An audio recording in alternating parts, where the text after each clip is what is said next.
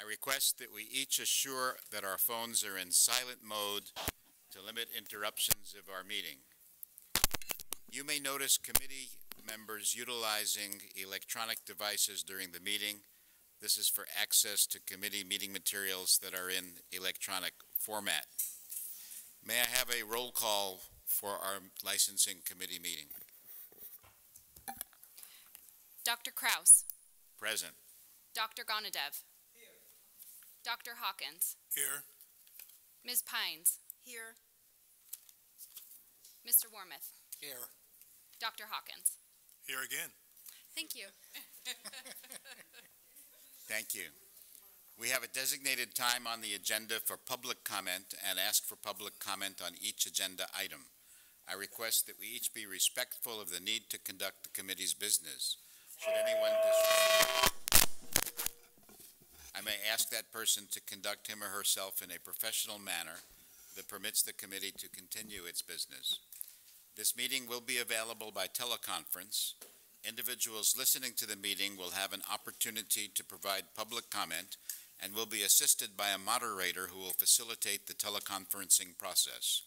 For those members of the public participating via teleconference, please wait until the moderator has introduced you before you make your comments. To request to make a comment during the public comment period, press *1. You will hear a tone indicating that you are in the queue for comment. If you change your mind and do not want to make a comment, press the # sign. Assistance is available throughout the teleconference meeting. To request a specialist, press *0. Each person will be limited to 3 minutes per agenda item. However, during agenda item 2, public comments on items not on the agenda, the committee has limited the public comment period for individuals on the teleconference to 20 minutes in total. In addition, the public comment period for individuals here at the meeting will also be limited to 20 minutes in total. Therefore, after 20 minutes, no further comments will be accepted. During public comment on any other agenda item, 10 minutes will be allowed for comments from individuals on the teleconference line and those in the audience. After 10 minutes, no further comments will be accepted. Board staff will be assisting me with receiving the public comments via teleconference during this meeting. The committee welcomes public comment on any item on the agenda, and it is the committee's intent to ask for public comment prior to the committee taking action on any agenda item. If I forget to ask for public comment on an agenda item and you wish to speak on the item, please raise your hand and you will be recognized. I would like to remind all speakers to complete a presenter slip so I can call you by name at the appropriate time and so that the record of this meeting may be complete. However, this is voluntary. Please give the speaker slips to Ms. Cruz. Ms. Cruz, thank you. I will call upon each person who has supplied a slip for the agenda item and recognize those who wish to make a last-minute comment, but request that you fill out a speaker slip after your comments so we have it for the record. I want to remind all speakers to stay on topic and keep your comments to 3 minutes or less. We plan to end today at 2 p.m. This meeting is called to order. Thank you. We do have a quorum. Members are reminded that we will be taking a roll call vote on each action item. Moving to agenda item number 2, public comments on items not on the agenda. I have no speaker slips. Are there any comments on the phone? Are there any comments on the phone? No comments at this time. Moving to agenda item number 3, approval of minutes from April 27th, 2017 Licensing Committee meeting. Are there any additions or corrections to the April 2017 minutes from the members? May I have a motion to approve these as submitted? Motion to approve. Is there a second? Second. Any public comments on the minutes of the April 27th, 2017 meeting? Any comments on the phone? Are there any comments on the phone? No comments at this time. Ms. Cruz, please call roll.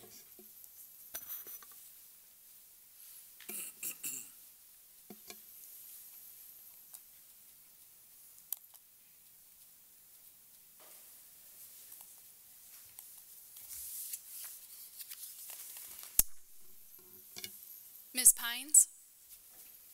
Yes. Mr. Warmoth? Aye. Dr. Hawkins? Yes. Dr. Gonadev? Aye. Dr. Kraus? Aye. I'd like to take the liberty of returning to item 2, public comments on items not on the agenda. I've been handed a speaker slip. Ms. Hannah Ree, you may come to the microphone.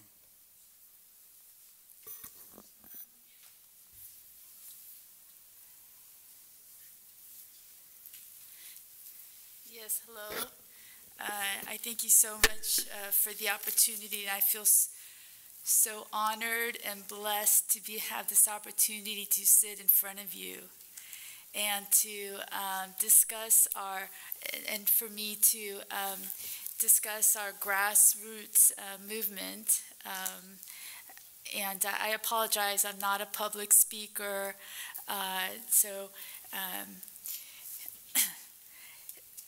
basically, as we in healthcare and medicine know, there's still a large, significant, chronic healthcare disparity between whites and non-whites within the African American community, especially in fields such as rheumatology. And so we started a movement called Black Patients Matter. And our hope is that it will create a win-win situation for everyone, for the patients, of course, specifically, but also for the scientific research.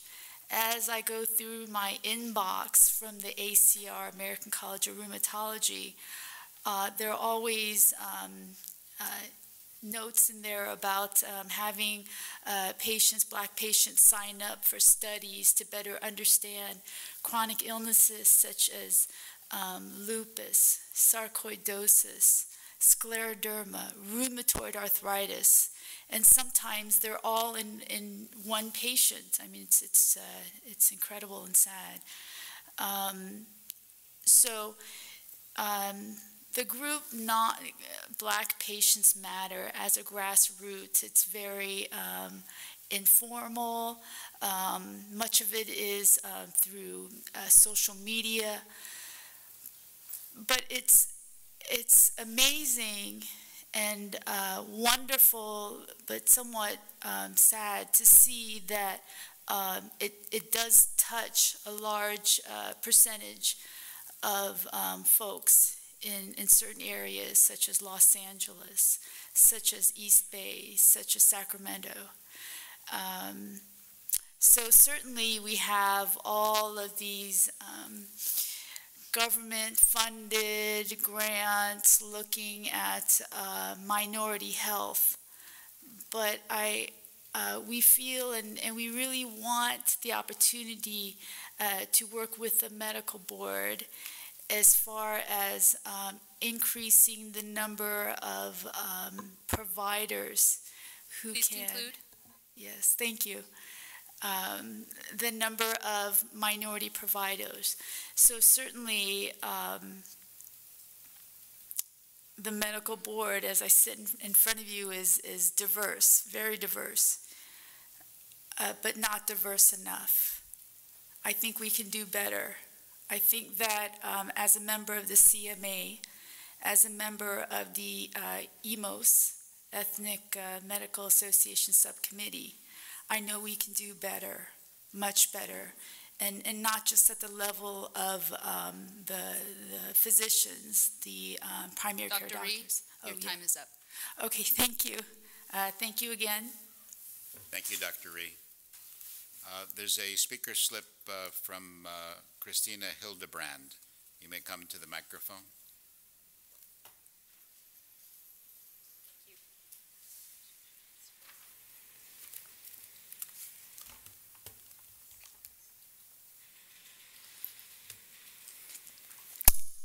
Thank you for taking me. I traffic was a little bit worse than I thought it was going to be. I wanted to address this committee specifically with regards to licensing and what you're looking at. My concern is specifically with the medical physicians, both MDs and DOs, that are being brought before the medical board with regards to writing medical exemptions under SB 277. The medical exemptions under SB 277 were outlined in the legislature as allowing family history and basically allowing it. Governor Brown, in his signing statement, said that it was up to the discretion of the doctors. And what we've been hearing from doctors, I should have started off by saying, so I represent Voice for Choice Advocacy, which is an advocacy group that is for both consumers and physicians, basically anyone. And we have been talking to both consumers, to patients, and to doctors, and have found that many doctors are afraid of losing their license because they're writing legitimate medical exemptions, but the medical board has been writing letters to them basically saying, we're watching you. There are public health officials, for example, one on May 10th of 2018 at a hearing on a budget item in the legislature said the one piece that we haven't closed is the ability to investigate, unfortunately, some fraudulent physicians who for financial gain and philosophy are writing medical exemptions inappropriately, and we do not have the authority to investigate those issues. We fear that Senator Pan or another senator or legislature is going to bring bills forward to tighten up those medical exemptions, and that's the one place that we have left as consumers to be able to make a choice and to be able to go find physicians that will listen to our children who have had medical issues with vaccinations. I'm not sure whether you're aware, but HHS just settled a lawsuit with Robert F. Kennedy stating that they haven't done what they should have done for the past 30 years. The 1986 Vaccine Injury Act stated that they had to report every 2 years on the safety of vaccines and do an overview of all new vaccines. They have not done that for the last 30 years, and so there is really no oversight on these vaccine manufacturers that have no liability at all of their product. There is no way you can sue a manufacturer for having a seizure, for having some adverse effect. And so the doctors are the last line or the first line when it comes to vaccine injury, because there's nothing you can do other than go to your doctor. And when these doctors are giving medical exemptions for completely legitimate reasons, they shouldn't be being witch hunted. They should be allowed to practice as they practice. There are more and more doctors that, I would say 99% of doctors in this state refuse to give a medical exemption based on family history. So if a child has died or has a sibling who has seizures, they won't give them because they're scared of you coming after them.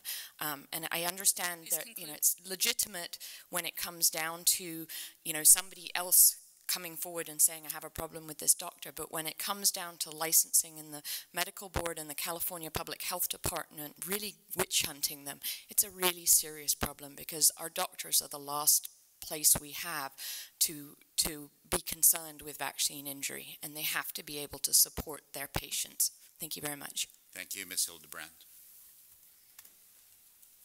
Moving to agenda item number 4, licensing program update. Ms. Alameda.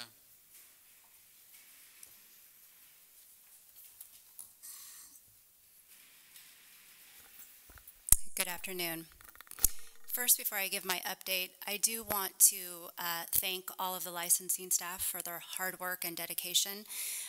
We are busy all year round, but June and July seems to be the busiest, and without their dedication, we would not be able to get through it. The licensing program continues to review initial applications within 28 days and processes incoming mail within 7, without the need of overtime. A staff service analyst has been hired in the Consumer Information Unit to act as a lead and assist with the high volume of calls, the most difficult calls, identify trends, develop training plans, and assist with the board's strategic plan to reduce the call wait times and provide better customer service. Effective July 1st, the expiration of a license is no longer based on birth month. Licenses will now be issued for 2 years and will expire on the last day of the month in which it was issued. The board's website has been updated to reflect this change, as well as all of our forms. The licensing program has also completed a new employee onboarding plan to ensure that all new staff receive timely and appropriate training and that new staff are successful in their new positions. The licensing program is participating in a pilot project with the International Association of Medical Regulatory Authorities to check their website for possible discipline information on individuals that are applying from other countries. Management and staff have prepared an implementation plan to prepare for the new licensing requirements that will take place January 1st, 2020. That will be discussed further in agenda item number 5. That completes my update. Are there any questions? Any questions or comments from our board members? Dr. Ganadev? No questions, April. Just on behalf of the entire board, I want to compliment the licensing division. You do an amazing job, especially when it comes to the medical students who just finished and starting their residencies. When they are international graduates, they have to go through the PTAL program, and you've been bending over backwards to accommodate them so that they don't lose their residency program, which is extremely important. Thanks. Thank you. On this item, Ms. Alameda's licensing program update, are there any comments from those in the room? Oh, sorry, Dr. Hawkins. Thanks again. So was the renewal time change from the date of birth to when it gets renewed? And will it make a difference? Why was it changed, actually? I believe it was changed to give for a full 2 years. This gives that full 24 months, rather as before it could be 15 months, 16 months. So this was as a result of legislation that had actually been recommended a few years ago, trying to get all of the boards to prorate the licenses, because if it's on the birth month, you might not get it. You could get anywhere from 13 months.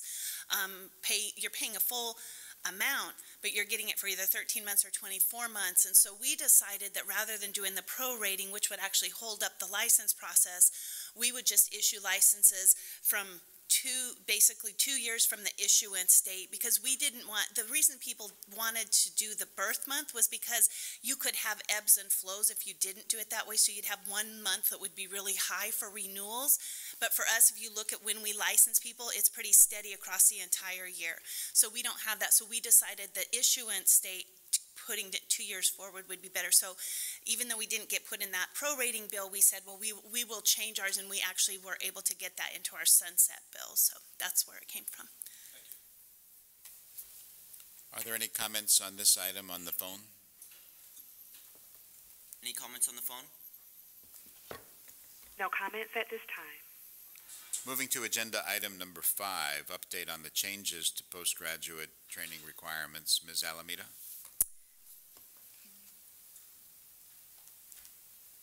Thank you. Okay, so I have a PowerPoint up here just to go over briefly what the changes are. So effective January 1st, 2020, the postgraduate training requirements are changing to 36 months for a board-approved program for all applicants, regardless of the medical school that they had attended.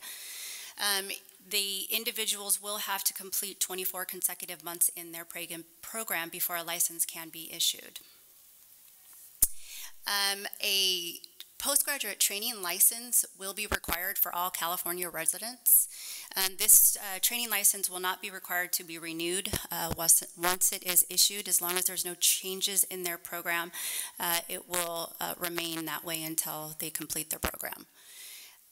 For our international graduates, they will no longer require a postgraduate training license. In a California program, they will also obtain a training license. The board will no longer recognize international medical schools.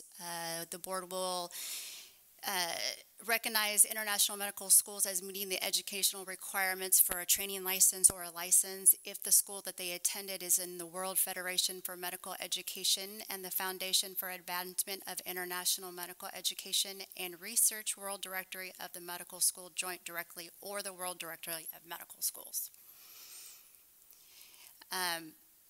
A training license is required to be obtained by the board within 180 days from the beginning of a program. Following the 36 months of successful completion, the holder of a training license will be required to obtain a full and unrestricted license. They do have 90 days for that. We do recommend that any resident, as soon as they receive confirmation that they are entering into a California program to apply for a training license, they do not have to wait until they actually start. The training license, the trainee will be issued a pocket license. That training license will display the name and the program of the individual, and it will be displayed on our website. This is one of the biggest questions I get right now is with a holder of a training license, will they be required or will they be allowed to moonlight? And the law does allow that as long as it is approved in writing by the program director.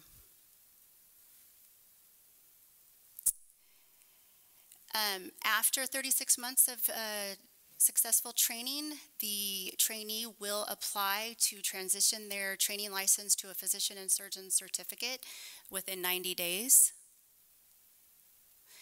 Some information for program directors to be aware of.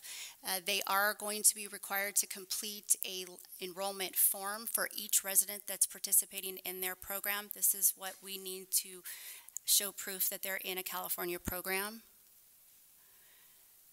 If there are any changes in a residency's program, for example, leave of absence, any delays, the program director will be required to notify the board of those changes. We will need to keep track of the time spent in their training and to ensure that they are getting the 36 months that they need.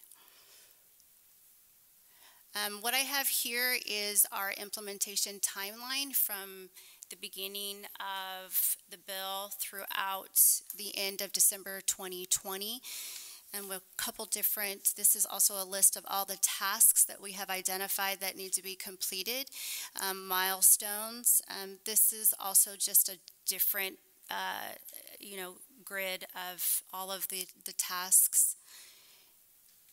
And that completes my presentation. Does anyone have any questions? Thank you, Ms. Alameda. Dr. Gnanadev? Thank you, Ms. Alameda. This is our sunset bill. There are still questions coming through. Unfortunately, everybody who sees is blaming me for doing this one, but that's a different thing. We did for the consumer protection.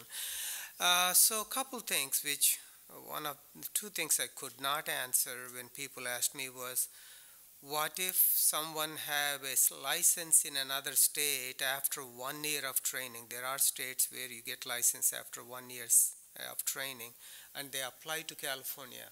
What happens to them? They would be required to have 3 years before they can have a license. Even though they have the license in another state? That's correct. Yeah, that's why I wasn't sure. I'm sure we'll get some beef on that one. Second one is certain things like CMS requires a licensed physician to write a restraint order. Usually second year and third year residents write the restraint orders in a hospital. So we need to look into and see how, as we write the regulations, when can they do it with the training license? So, or it has to be only by the attending physicians, which makes it very difficult in large teaching hospitals when something emergently required to be done. So.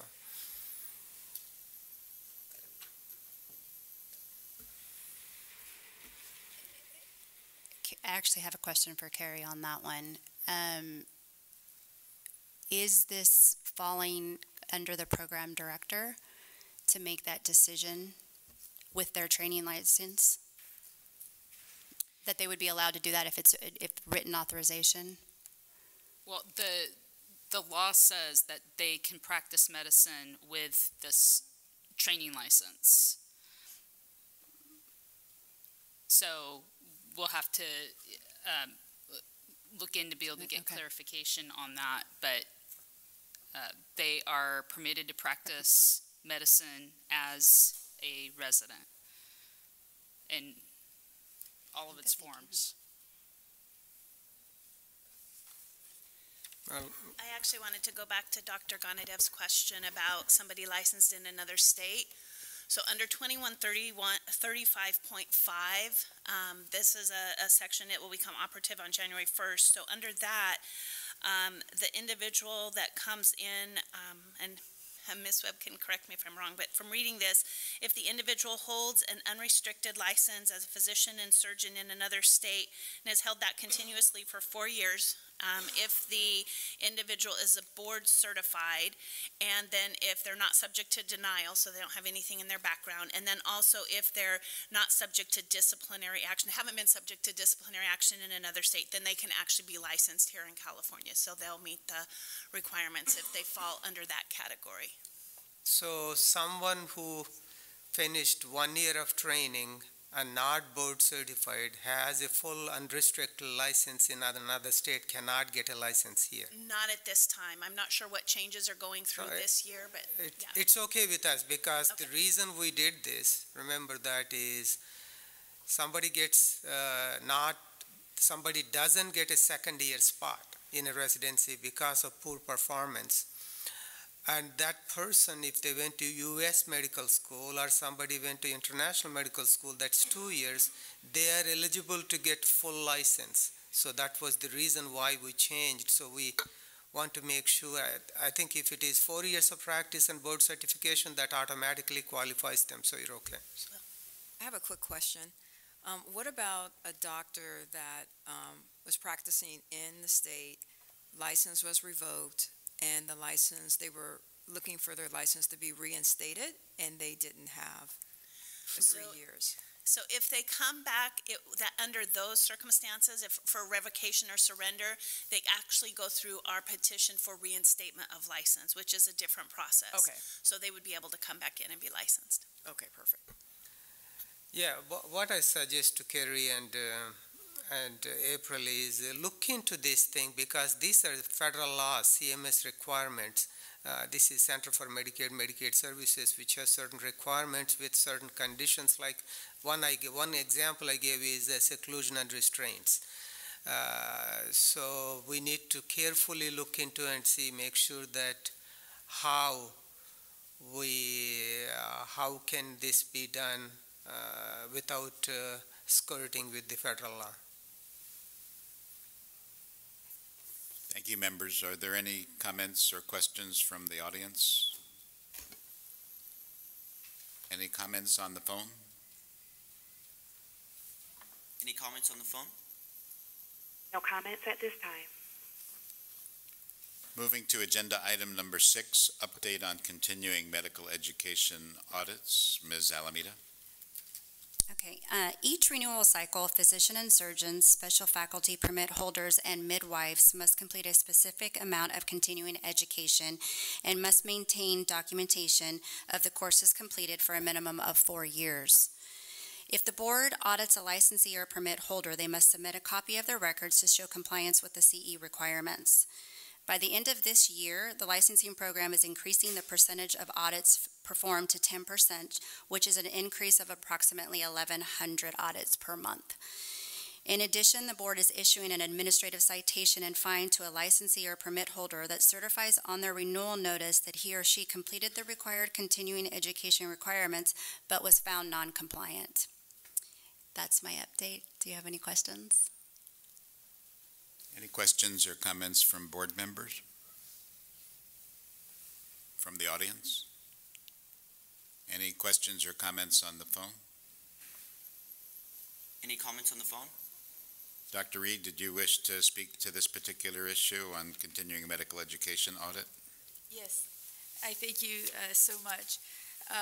I would just want to comment and encourage the board to maybe possibly increase either the number or the percentage of CME requirements addressing minority health, especially for non-whites, and to really focus on minority health as the population of California continues to diversify, and new information is being brought up in the literature, and exciting drugs are on the market. So thank you so much. Thank you, Dr. Ree. Moving to agenda item number 7, future agenda items. Are there any agenda items to be suggested from committee members? Any agenda items for the future suggested by the audience? Dr. Ree?